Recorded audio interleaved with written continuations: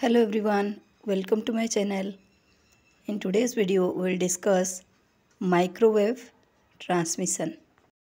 Microwave signals are used to transmit data without the use of cables. The microwave signals are similar to radio and television signals and are used for long distance telephone communication, carries thousands voice channels at the same time. Microwave is direct line of sight transmission in which parabolic antennas are placed in front of each other. It consists of a transmitter, a receiver, and the atmosphere.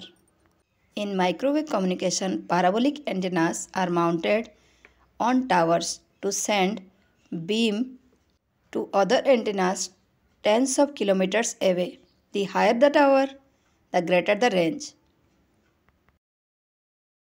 With a 100-meter high tower, distances of 100 km between towers are feasible.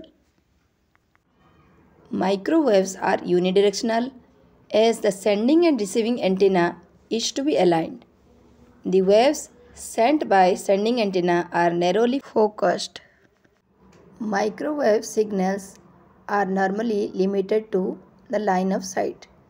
So long distance transmission uses these signals require a series of repeaters forming a microwave relay. It cannot penetrate through walls. Now we'll discuss some advantages of microwave signals. It is cheap way of communication. It is suitable for hilly areas. There is no use of physical and expensive equipment. Microwave radio systems do not pass through solid objects, insecure, and it is badly affected by weather.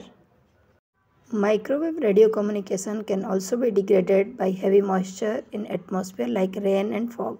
Hope this video is beneficial to you. Thanks for watching.